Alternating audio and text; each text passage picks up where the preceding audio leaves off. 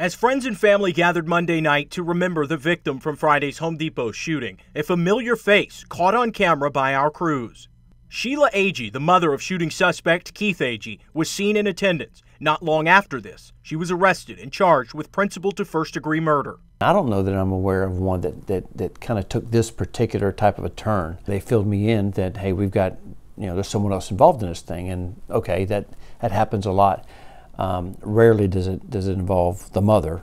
Rarely does it involve the mother that's actually at the scene and that actually gave a ride to the victim. Sheriff Chip Simmons telling me today that both Agee and the victim, Brooklyn Sims, rode to work together on the day of the shooting.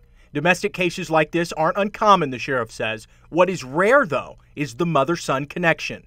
His mother was apparently at the store. His mother was also employed, the victim in this case. And again, as they started to tell me what these text messages said, I was in disbelief. I cannot believe that this individual was not just cooperating with her son, but also appeared to be arranging it, helping him out, and letting him know exactly where he needs to go. Keith Agee said he was going to kill Sims. Agee telling his mother in a text, "I can't take it," expletive. According to Sims' family members, the two had been involved in a rocky relationship. Sheila Agee appeared to egg on her son. One text says, quote, "If you don't come kill her, you a."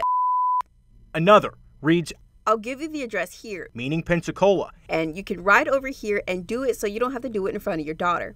The apparent plan? To get Sims in Sheila Agee's car. This text reads, "Don't shoot at my car. I don't want to die. Wait till I put her out." Telling her son she doesn't care what he does, just quote, "Don't shoot me." The messages continue, with each telling one another to delete the text, with Sheila saying, "Hold up, let me get it erased, the text, because I don't want nobody to know I was texting you." Deputies were still able to recover and share some of them. Is there one message that really set things apart? I think the one that gets me is don't shoot at my car. I'm gonna be in my car. Don't be careful. Don't shoot my car. Don't shoot me. And he says I won't. It's just that cold reality of what you're reading. And the intent that was involved there. I think that's really the most shocking part.